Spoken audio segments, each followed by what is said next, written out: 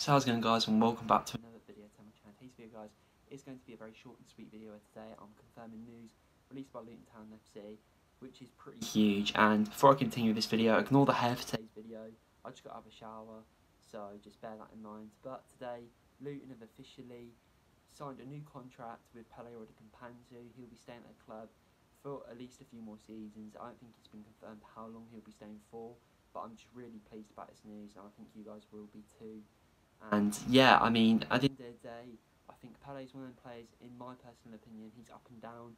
He'll have one good game and one bad game, and I think when he's good, he is so hard to play against. He's such a powerful, strong midfielder. He can drive at defenders, drive at midfielders, and that's such a good trait to have. And he's obviously very good defensively and as an attacking option. And with all the new players we have signed, will I see Pelly getting into our team next season? It will be a bit of a debate. I guess he may be able to fit in some areas, but I personally would maybe put players like Alan Campbell and Henry Lansbury in front of him, but we'll just have to wait and see how he does in training, how the other players do in training, and what Nathan Jones decides for the club.